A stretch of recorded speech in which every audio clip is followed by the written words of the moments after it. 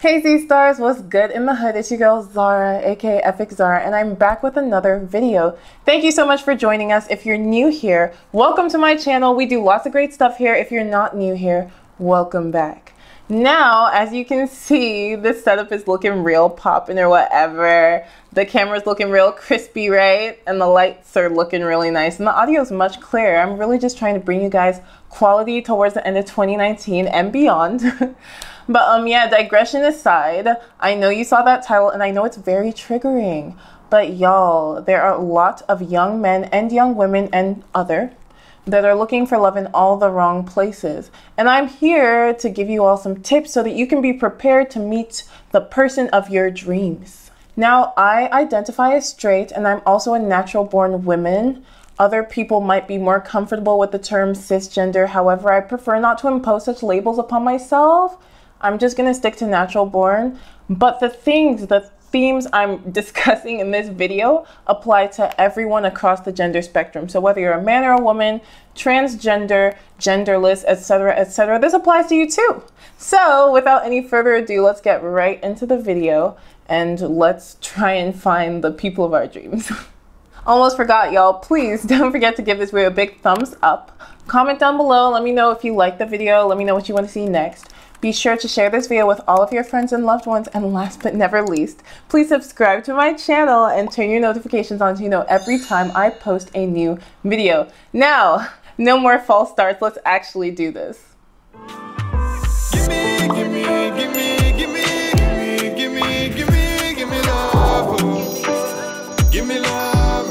Now, if you guys don't already know, I live in Nigeria. I was born and raised in the States, but I moved to Nigeria in my early 20s for the first time. And I'm here experiencing the culture as somebody who is ethnically of the culture, but who was born and bred abroad. So it's been really interesting, and there are many things I've noticed, especially in this society. So the first thing I'd like to point out that I have seen in particular is that a lot of women, and again, I'm speaking from the perspective of a straight woman, so I'm going to be referring to that a lot, you guys. Now, a lot of women are looking for men who have already made it. Now, most of the men who have already made it are already married, so that's already like a red flag. Now, jokes aside, it's really not practical if you're in your mid-20s to expect someone who's a little bit older than you, a little bit younger than you, or your age to be totally made in life. This is a really formative period for all of us. Now, that doesn't mean look for somebody who's jobless or be satisfied with somebody who does not have ambition. It means be prepared, be open to growing with someone and building with someone. Now, I personally, I'm not a lazy girl. I work very, very hard. I know you guys are probably like, girl, but you don't even give us YouTube videos. I know. I'm sorry, you guys. I'm working on it, which is why I'm bringing this to you right now. So thumbs up for another video. Though I'm extremely hardworking and very ambitious, I don't expect to find a guy who already has everything he's meant to have. I myself am growing and I'm ready to give somebody room to grow and also to grow together. That's really important and really beautiful. So ladies, again, do not necessarily go for the guy that's already made it. If you're looking for that guy, you may not find him. There are a few that will, definitely, that's for sure. But there are a lot of brilliant young men with bright futures that are looking for somebody to journey towards that future with. Now, the number 2 reason why you may be having trouble finding a life partner is that your primary concern is marriage. Now, for me personally, I'm the type of young woman that marriage is like literally not even remotely my primary concern. My major concern right now is achieving, succeeding, fulfilling what it is that I am meant to fulfill in this life. Now, while I consider marriage to be a very important and sacred institution, I simply do not have any desire to marry right now. I like to kind of go with the flow where relationships and relationships that could potentially lead to marriage are concerned. Now, this is something, interestingly enough, that a lot of guys pick up on. Recently, I was FaceTiming this really attractive guy, right? Actually, anyway, I won't tell you when, but just not too long ago. And we were just talking casually about our views on relationships and everything like that. And he actually told me that a huge turnoff for him is when he can sense a girl just wants to be in a relationship. In theory, I understand. I can't really relate because I personally have never really desired to be in a relationship immediately or anything like that. Or just actually, no, never. I never have. I've never desired to be in a relationship. However, I do understand what it can feel like to be either lonely or be under a lot of pressure to produce a marriage, which is really unfair and can do a lot to people psychologically. Because whether you marry at 20 or 30 or 40, you are not invalid, you are not broken, you are not damaged, there's not something wrong with you. I think that relationships need to take their own pace to truly develop. I've personally found that the most fruitful romantic relationships come when you least expect it. Ultimately, you need to be very comfortable with who you are, and the right person will come into your life. And that little bit of aloofness and nonchalance will make the chase much more exciting for the men that are pursuing you, girl. And guy, and genderless people or gender fluid people that are watching. This applies to everybody. Again, I'm talking from the perspective of a straight woman that's black and natural born, aka cisgender, for those who prefer that term. But yeah, so now I know I've said a lot, but I'm not trying to shame anybody who desires to be in a marriage. Marriage is really, really beautiful, and there's nothing wrong with desiring to be married. However, it should not be something that consumes you or completes you. It should be something that adds to an already brilliant life. Number 3, you're not actively doing anything. Now, ladies, I know it's really, really nice to have a guy, you know, catering to you, doting on you, buying you everything you want, but fam, the same way you would not go for a man who's jobless is the same way a lot of guys would not go for a young woman who's not doing anything. So please, invest in yourself, work on yourself, do something with your life, work towards something. Now, I do understand that the conditions of this society, Nigerian society, are extremely difficult, so it's not necessarily easy for any individual to make something of oneself without a certain amount of connections. I feel that pain too, with my own life and everything like that. It's been a lot trying to strive and make something of myself in this society. But if you believe, if you work hard at it, if you find a niche, you can do it, definitely. There's entrepreneurship, there's careers, there's trade, and so much more. A lot of men and women in this society especially rely on multiple streams of income in order to thrive, not just survive, but thrive. Now, ladies, if there's any advice I can give to you, it's this. Do not wait for someone to come and take care of you. Be your biggest source of financial support. It will make you the prized game as opposed to making you the hound, so to speak. Number 4, your environment is not conducive to finding a suitable partner. Now, this is something I can talk about all day. It's currently something that's plaguing a lot of my peers and could have plagued me had I not moved to a different area at a very young age. Now, to illustrate this, I'm going to give you guys a brief anecdote. Now, I grew up in Columbia, Maryland. It's like a really great place for young families, for children, you know, for rearing families. The education system's great, lots of great schools, high schools, middle schools, etc., etc., etc. Now, while it's a great place for families that are young and families that are very mature, it's not really an ideal place for people that are in their early to mid to late 20s or even early to mid 30s that are single and successful. If you're trying to find bae, you're not gonna find bae in no Columbia, Maryland. Like, it's just, nah, son, nah. So, the places in Maryland that are teeming with very young and very successful people are places like Silver Spring, Bethesda, Washington, D.C., some parts of Virginia, and yeah, those kinds of places. Some of my peers still live in our childhood locale and are struggling to find suitable partners because, of course, the pickings are very slim. If they're not settling down with people we went to school with, they're just not settling down. If you want to find a partner, ideally you need to be in an environment where there are actually people your age, people that are successful, and people that are actually actively working towards their career goals. You need to settle in areas where there's a high concentration of working single people. Here in Nigeria, there are a lot of young single people all over Lagos and Abuja, and I live in both places, so I meet a lot of people, you guys. It's very interesting. That short digression aside, if you guys want to hear more about that, let me know. I'll make a video, but you have to comment and let me know you want to see that. And I do have some videos here, one about dating Nigerian guys, another about some of my club experiences, but anyway, I'll just make a playlist. You guys check that out. But again, digression aside, you're probably not going to find the man of your dreams or person of your dreams in a club. So if you want to meet people, please, please, please go to places that actually interest you. Go to events that fit who you are and just try to mingle. You'll meet a lot of very interesting people that way, and it's very likely that if you're comfortable with who you are, you're confident, you're unafraid, the right kinds of men will be approaching you. Trust me. Number 5. Now this one is gonna trigger a lot of people, especially people in this country, but there are a large number of people that are simply not meant to be married. Yeah, I said it. Come and beat me.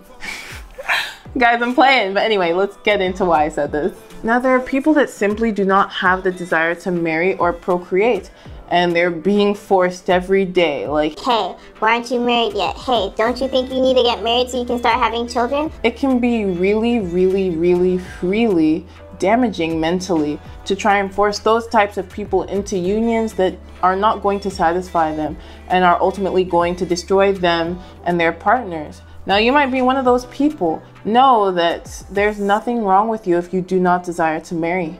And again, there's no reason to force yourself and potentially wind up marrying someone, making that person unhappy, then having children and rearing the children with a heart full of contempt. It doesn't make any sense. Now, disclaimer, your mind may change down the line, but if that's not where your head or your heart is at right now, there's no reason for you to try and make it go there. Seriously, like, do what makes you happy. And if you are very comfortable being by yourself, be by yourself. There are also a lot of people who desire to have children, but do not want to be married. Now, fam, no judgment. For me, it's 2019. If that's what you desire to do, there are plenty of ways to go about doing that in a safe way. Now, you could adopt, which is great because there are a lot of children that are unfortunately unwanted that will go to loving homes via adoption. Ideally. You could also consider in vitro fertilization, which is a way to actually give birth to a child that has your DNA without a husband. I mean, you technically do still need a man because the sperm is going to come from someone, but you don't need to actually hold anyone responsible but yourself. There are some other methods I'm sure that I just don't know about, but do your research, please, and determine what's going to be best for you and a child, because when you do decide to have a child or more, you're responsible for one or more human beings aside from yourself. So that's a huge responsibility and something that you need to consider very, very carefully before going those routes that are a bit non-traditional. Now, I say non-traditional in quotations because I don't want to belittle anyone or offend anyone who does decide to go these routes, because again, I have no qualms with it. I do not judge, and I feel that ultimately we as human beings need to do what makes us happy. Your life is your own life. Now, to piggyback off of what I just stated, I know that especially in a society like this one, in Nigerian society, a lot of people will question the morality of those routes. However, I have not done enough deep thinking really to determine my own stance on those things, and I'm not entirely sure what I want to do with my own life where marriage and children are concerned.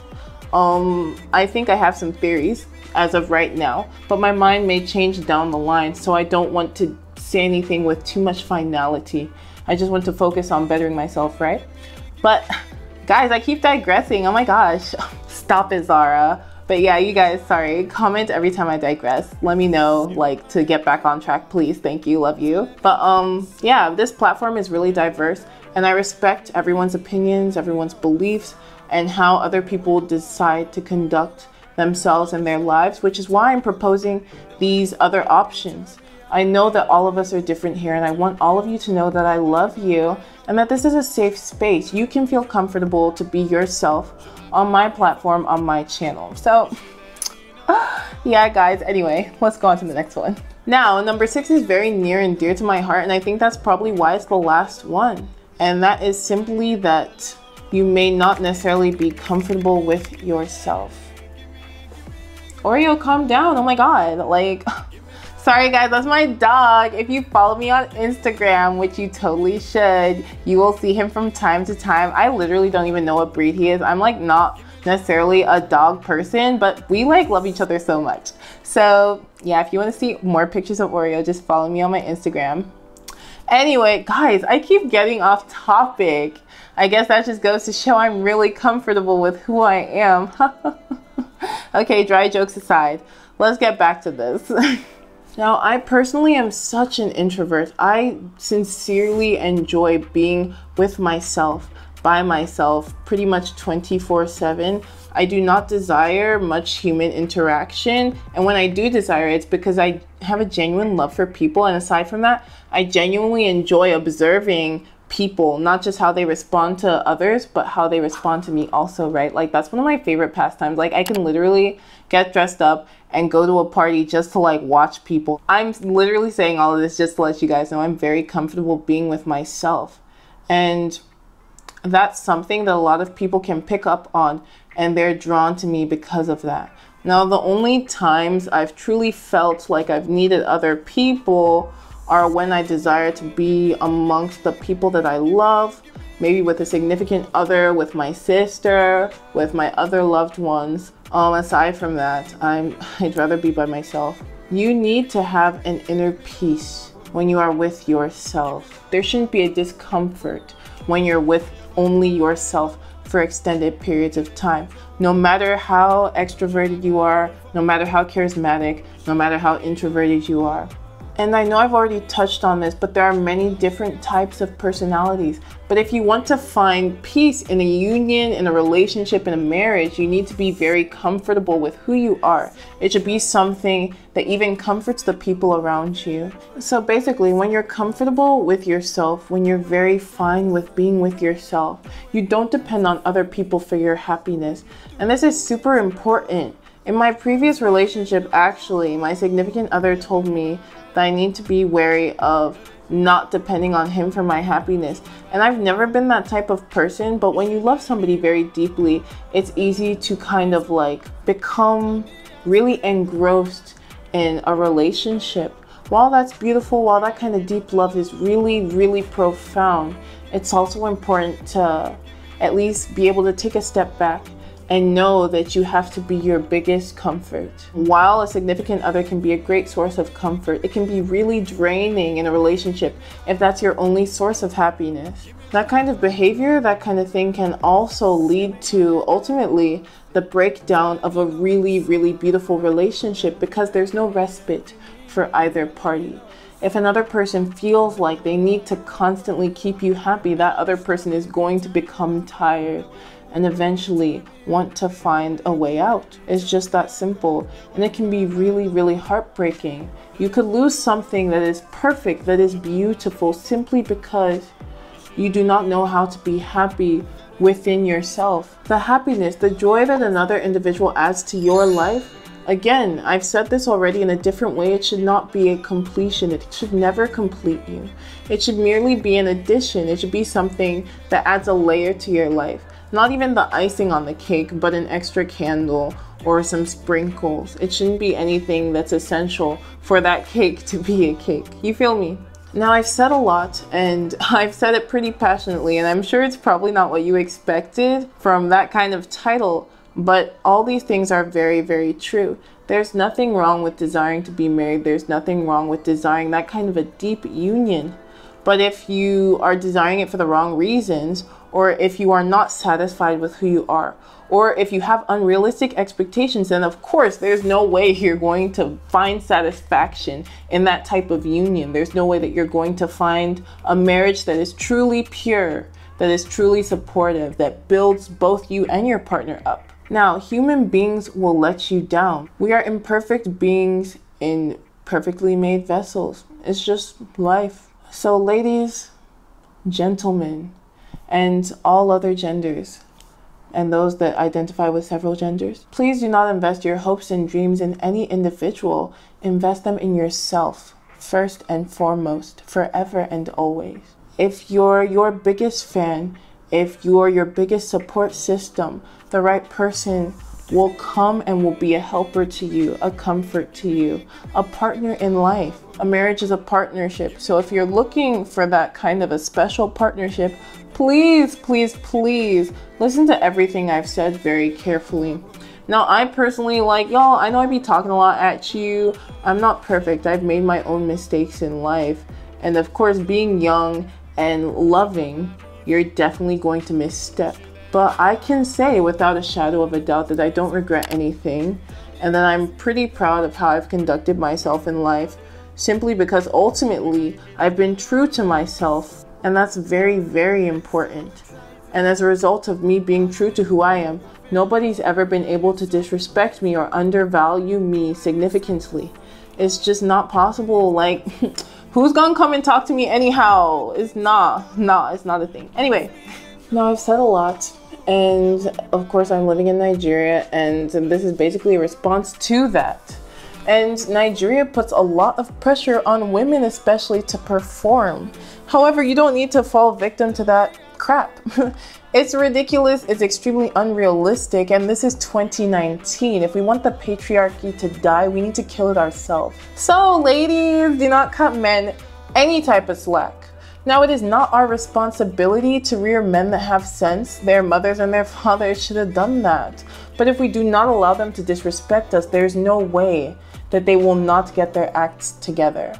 Ultimately, we determine how people respond to us. And if we refuse to take their nonsense, the wrong people will run very, very quickly in the other direction. I guarantee you. Like, I get approached by a lot of men. And the most ridiculous ones always realize that we're simply not in the same class when I respond to them in a way that lets them know I'm not ready to accept any kind of disrespect. The men that I have allowed into my life with greater depth actually have an immense amount of respect for me and who I am, and they go to great lengths to ensure that I am satisfied simply because I refuse to disrespect myself. So if you guys want more stories, again, of, like, you know, guys and chatting to a lot of very sexy guys in this Nigeria, let you girl know. I got stories for days, like for days. But I hope you enjoyed this video. I hope it was really informative. This is something I'm very passionate about, and I'm extremely grateful because my parents do not force me or push me to be looking for no man. Their major concern in my life is my success, and that is something that has made me a really formidable young woman. So if I can impart some of that to you guys, even though I'm obviously still learning too, I'm really, really, really happy and so grateful. But yeah, guys, I'm getting long-winded as usual. Comment down below though, let me know if there's anything I forgot, and please share with me how this video makes you feel. You know, you're really special to me and I love you. So I hope to see you in my next video, and yeah, ta-ta for now. It's so exciting, lost in the mood, got feelings for you, girl, you so inviting.